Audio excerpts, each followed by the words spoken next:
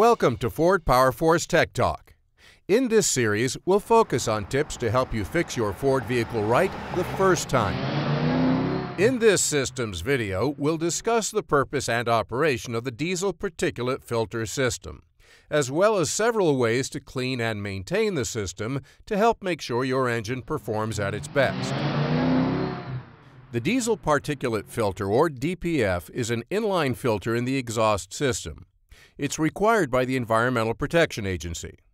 It reduces carbon emissions by trapping exhaust particulates, the black soot that used to be associated with diesel engines before they reach the tailpipe. The DPF system cohabitates with the diesel exhaust fluid or DEF system, but the two systems operate independently. What the DPF system does is burn the soot into ash, which is then trapped by the filter. Reducing the size of the diesel particulate helps increase the efficiency of the filter and increase the time between clearings, a process called regeneration, or regen for short. As soot gathers in the system, it begins to restrict the filter. Periodically, you'll need to clean the soot that gathers in the system using regeneration. The diesel particulate filter regenerates automatically when the engine maintains the proper temperature. This temperature is achieved when drivers maintain a constant speed of 30 miles per hour or above for more than 20 minutes or up to 40 minutes. Regeneration requires no action from the driver. For most vehicle owners, regeneration may automatically occur between 100 and 500 miles of driving, and each occurrence will last from about 9 to 40 minutes.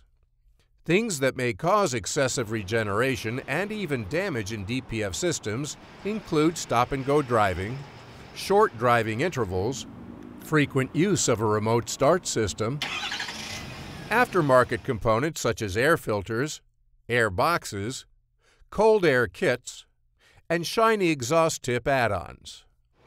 Pay attention to the Drive to Clean maintenance messages, especially if you get one that reads, "Exhaust overloaded, drive to clean," or "Exhaust at limit, drive to clean now." If you overlook those messages, you will see a message, "Exhaust over limit, service now." That message is triggered by a loss of power due to a condition known as derate, which can result in a 20 to 30% reduction in torque. If you see this message, DPF regeneration is disabled until the filter is cleared by a qualified service technician. When the vehicle message center on a 6.7-liter diesel reads "Drive to Clean," what does it mean? And why does it sometimes come on repeatedly? If the Drive to Clean message has been frequent, the driver might be experiencing a significant lack of power. What the Drive to Clean message is telling us is that the diesel particulate filter needs to be cleaned. If a vehicle is properly equipped, you can perform an operator-commanded regeneration process on a regular basis to help maintain the DPF system. Some of the vehicles that offer operator-commanded regeneration as an option include the Super Duty F250 to F550 series from 2011 to 2016, the 2017 Super Duty, the Transit, and the medium-duty F650 to F750 series. For specific details on cleaning your vehicle's diesel particulate filter, refer to your owner's manual or motorcraftservice.com. Delivery fleets, electric utility fleets, or industrial trucks have a hard time maintaining their diesel particulate filter or DPF systems. So do private owners who do a lot of low-speed, short-distance driving. Before you start an operator-commanded regeneration of a DPF system, make sure to take the vehicle outside in an area free of any materials that can easily combust or melt. This includes paper, leaves, petroleum products, fuels, plastics, and other dry organic materials such as grass. Place the vehicle in park on stable, level ground and set the parking brake. Navigate to the exhaust filter status screen on your information center on the IP. Make sure there's at least 1/8 of a tank of fuel. Make sure all fluids are at proper levels. Check the louvers at the tip of the exhaust to make sure they're clear of obstructions. These holes introduce fresh air into the tailpipe to cool the exhaust gas as it leaves. Warm up the engine. Check your engine temperature gauge to be certain. You can command an OCR before the engine is warm, but you'll have to wait for the process to start. It takes some time at the elevated engine speed to warm the engine up. To perform an OCR, the operator needs to read the information center. Press the info button on the steering wheel until the message center gives you one of these prompts. This message requests permission to initiate filter cleaning when the DPF isn't oversaturated and the vehicle is warmed up. If the vehicle is warmed up and in a safe location, answer yes to this message and then follow the prompts regarding exhaust position as needed. Be sure you understand each prompt. If you're not sure, contact your Ford dealer.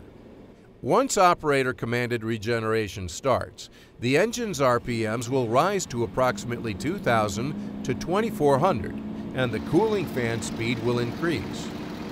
You'll hear a change in sound due to the increase in engine and fan speed. You don't have to open the hood during cleaning.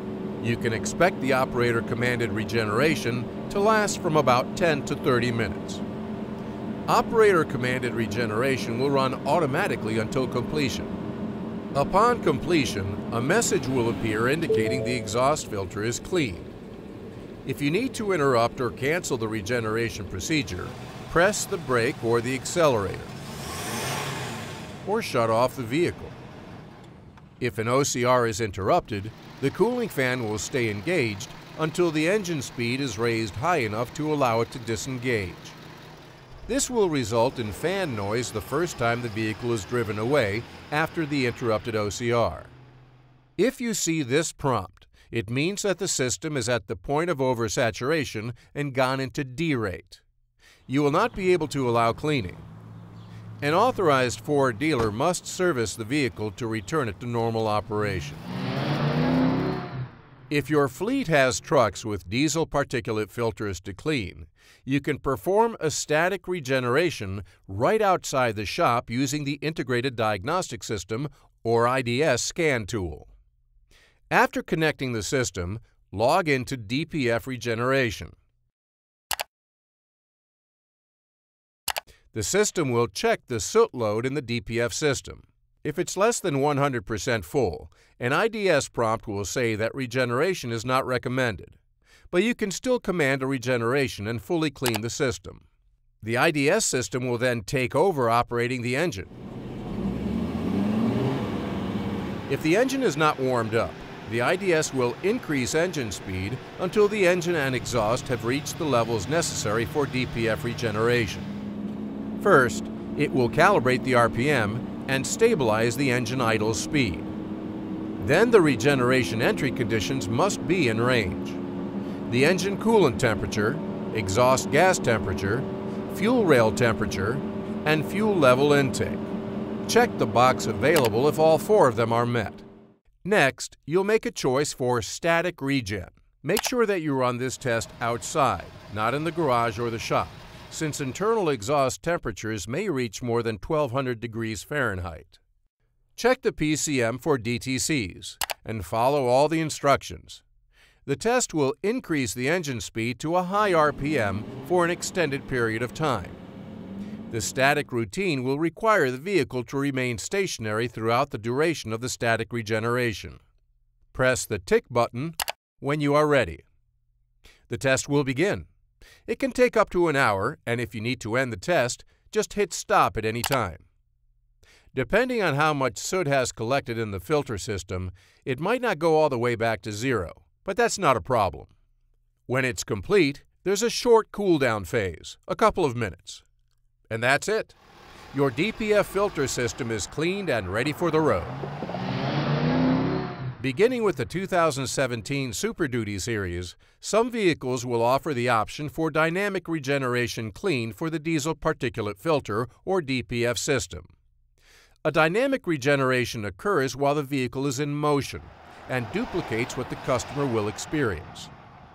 Please note that 2 people are required to perform the test if the IDS is to be monitored while driving. The system will check the soot load in the DPF system. The procedure can be used when the filter is more than 50% full of soot. Below 50%, it's not needed. The IDS system will then take over operating the engine. First, it will calibrate the RPM and stabilize the engine idle speed. Then the regeneration entry conditions must be in range: the engine coolant temperature, exhaust gas temperature, fuel rail temperature, and fuel level intake. Check the box available if all 4 of them are met. Next, you'll make a choice for dynamic regen. Make sure that you run this test outside, not in the garage or the shop, since internal exhaust temperatures may reach more than 1200 degrees Fahrenheit. The vehicle must be moving forward to start the dynamic regeneration. The clean will begin automatically when all 4 entry conditions are met: the engine coolant temperature, exhaust gas temperature, fuel rail temperature, and fuel level intake. The DPF dynamic regeneration will take about 40 minutes. Make sure the IDS scan tool has enough battery to power the unit during this time. Once the regeneration starts, stopping the vehicle during normal driving will not abort the regeneration.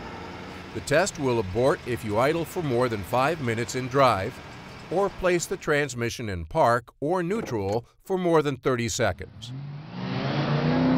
Motorcraft air filters help eliminate dirt particles that can enter through the intake system and upset the proper mix of air and fuel to the engine. They meet at least a 98.5% efficiency standard in coarse dust testing, and there's no one-size-fits-all. Each Motorcraft filter is made specifically for each application for optimum performance. And when you're choosing parts for all of your repairs, remember that Motorcraft parts feature a 2-year unlimited mileage warranty. That's all for this post. Be sure to check out our series of videos for installation and repair tips for Ford engines and transmissions. Thanks for watching.